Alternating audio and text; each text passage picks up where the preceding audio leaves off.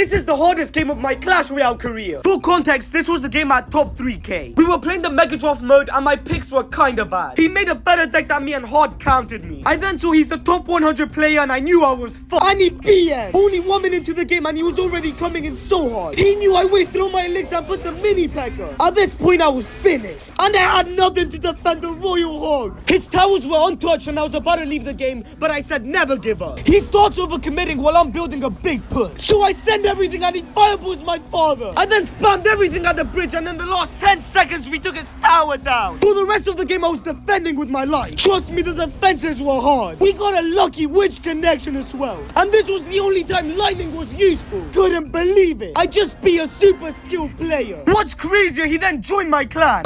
Me. Do you know my channel? Yeah, I fireballed your father, as you would say. But he was a super nice guy and we ended up friending each other. Full video link in pinned comment.